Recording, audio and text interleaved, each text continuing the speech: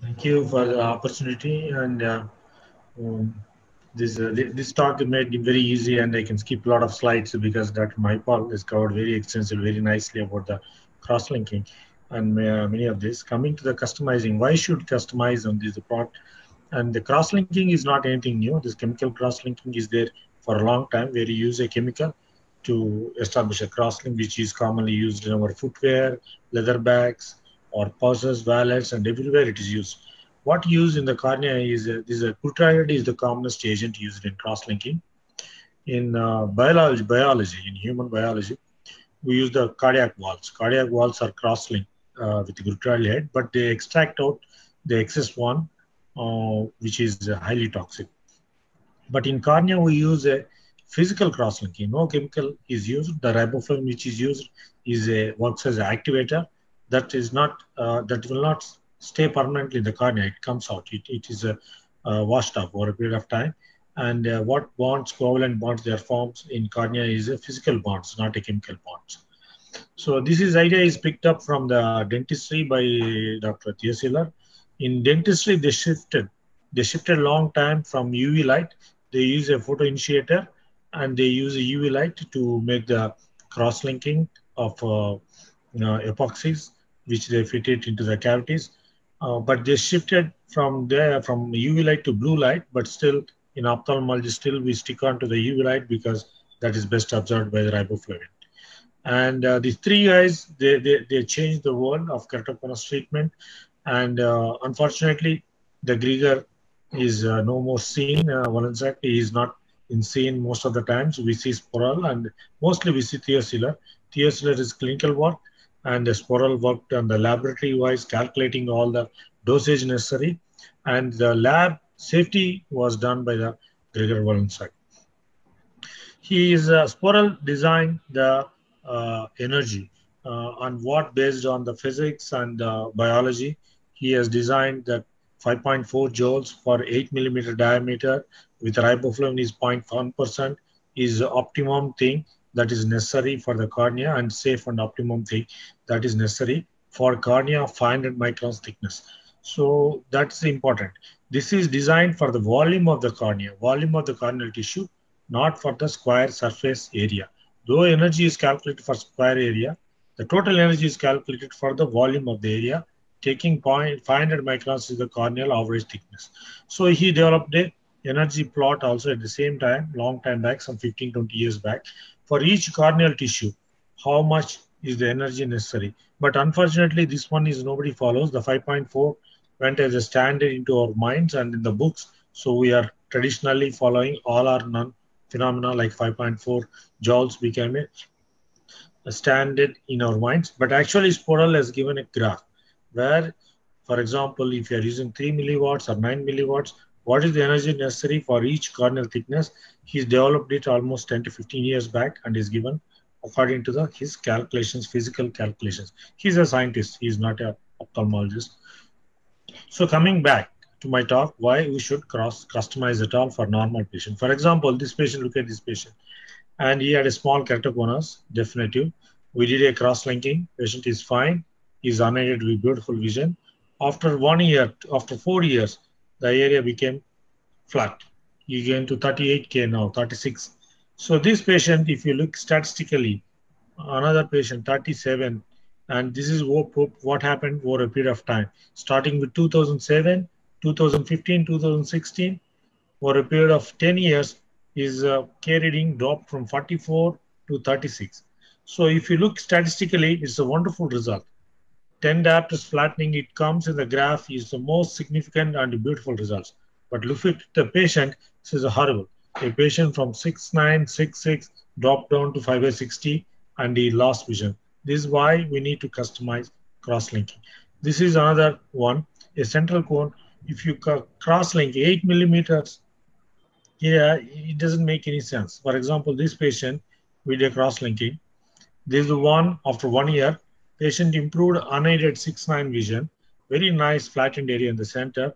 This is after some time. This is after a few years. And this is 1 more year, 3 more years. This is the patient immediate post-op. And this is demarcation lines. So This patient now has got only around 660 vision. So it's totally dependent on contact lens. And coming back to the cones, you have a cone which is quite big, and you have a cone much bigger, and you have a cone which is much inferior, and you have a cone totally inferior. There's no pupil area involved at all, and much flattening in the superior. And there is a globus cone, and there is inferior cone with a little bit superior involvement, and there's a totally inferior cone and involving only the area, and there is a superior cone, and there is a very small central cone. Applying the same technique of 8 millimeters and 5.4 joules for each and every case, irrespective of except for the thickness, it doesn't make for me any sense in my clinical practice. So as Dr. Maipal has explained already, there are two systems of customization. One is the Avogadro system, where they change the fluence. They give the highest fluence for the steepest cornea, 48K, 7.2 joules, and they reduce for periphery. The peripheral cornea, they reduce the fluence, thinking that the strongest energy is necessary for the weakest cornea, where there is the steepest cornea. And there is second system. I came this actually for system, but I'm going for in this way. The customizing for each patient using the standard equipment which we are having, because the Pixel and the sister Pixel 2 is very expensive. The total energy is variable. We can always change depending upon the thickness, and size we have to change. Location we can change, and we can add on PTK or PRK. What you can customize cross-linking, it all depends upon medicine beliefs and interpretation of available literature, clinical observations, and what you assume is correct, and hypothesis, and most importantly, what you like to do. That is why there is so many variations in the practice. There is always two sides for a coin. So keratoconus, what I believe is a local weakness which progresses to become global. But there is another thought, opposite thought. Keratoconus is a global disease, starts one local elevation and progresses. So these are two opinions in everything, many opinions, two important. So the deepest cornea, I believe, is the weakest area. It can be anywhere irrespective of thinnest location. But there is opposite view. Other people argue thinnest location is the weakest point. Elevation is a consequence of biomechanical effect. I believe that strengthening the weakest and steepest area strengthens the cornea and prevents further progression. But I argue, there are people they will argue with me. Keratoconus is a progressive global disease, so wide area of standard treatment is necessary to arrest the disease over a period of time and prevent further progression. A stitching time saves 9. This is the one. So I believe that you weakened area, you strengthen, that's good enough. There is always opposite argument. A cloth that is bad, even if you stitch one place, it can break in another place, and you may need some more stitches in some other area. I believe that visual acuity is paramount importance in treatment and critical parameter for success of treatment. And there is opposite argument. Shape is the most important factor, and flattening is the most important denominator of the effect of cross-linking. And Kmax is the important critical parameter for assessing the success of the treatment. So coming what we can customize in our standard cross-linking, the energy can be varied from 3.5 to 5.4 joules in a standard machine. But in Avogadro, somehow there's Avogadro people, they recommend 6.2 or 7.2 as the standard, not 5.4. And they go up to 10.2 joules from 6.2. But in standard, all other available systems, 5.4 we take is the highest necessary. Depending on the thickness of the cornea, as Coral has given, we can always change the energy delivered. And I take into consideration uncorrected visual acuity. If uncorrected visual acuity are 6.9, 6.12 or better, sometimes 6.6, I use very less. I use 30% less energy. And if the accepting spectacle power is very small, cylindrical power, a lot of people, they don't accept, though there is a lot of keratoconus you diagnose and you think is advanced disease. The spectacle power, they don't accept much. They will be able to treat comfortably 6.12, and very small power, I use. High power, I use more energy. If the spectacle power is very less, I use less energy so that there is no hyperopic shift in the future. And as I've shown you the drawing, the thickness drawing is already given by Coral. We can start with that and we can fine tune over a period of time. And the location, size, and shape. I take this into consideration: inferior, central, area. 4 to 8 millimeters, I vary. Again, I don't use standard for 8 millimeters. And half circle, 3/4, 1/3, and full circle. The 3/4 and 1/3 circles and half circles we are trying to develop with industry. Maybe within a 1 year, 6 months, they will come out with those. And for simple half, lower half is involved. I use a paper, cut glove paper, and soak it in riboflavin. I will cover the superior half, which is a flat cornea, which I don't want crosslink. I don't want it to become flat. And this is how during irradiation, so the superior uninvolved portion is protected. And another way of drug delivery is we use a riboflavin intrastromal injection with a fine 30G needle. But for this, you cannot use riboflavin readily available in the market. You have to use an injectable one, which you have to import from Switzerland. And immediately after that, the thickness will be increased from 300 to 600 or 800 microns. Very safe limit. Then you can do cross-linking, and you can safely do the radiation. This is another one. Sometimes we do, even after injection, we cover the superior area. And this is transepithelial. We can do it with the injectable technique. Then PTK is another modality, which is we found we very useful. This is not centered onto the pupil. We have to decenter PTK onto the cone. We have to measure where is the cone center from the center. That's quite easy in topography. And the amount of ablation we do is from 55 to 75 microns depth, depending upon the steepness of the cornea and the kerriding. And the zone is again 5.5 to 6.5 millimeters.